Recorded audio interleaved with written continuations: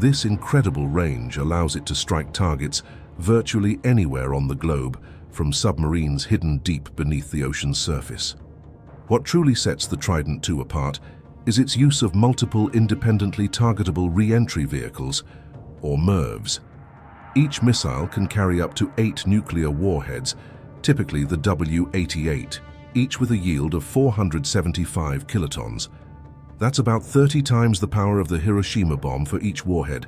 This means a single Trident II missile can deliver devastating blows to multiple targets across a wide area, effectively multiplying its destructive capability. The missile's guidance system is highly advanced, combining astro-inertial navigation with GPS updates to ensure remarkable accuracy. It's capable of hitting within 100 meters of its target after traveling thousands of miles. The Trident II is deployed on Ohio-class submarines for the U.S. Navy and Vanguard-class submarines for the Royal Navy, providing a stealthy and survivable second strike capability that is crucial for nuclear deterrence.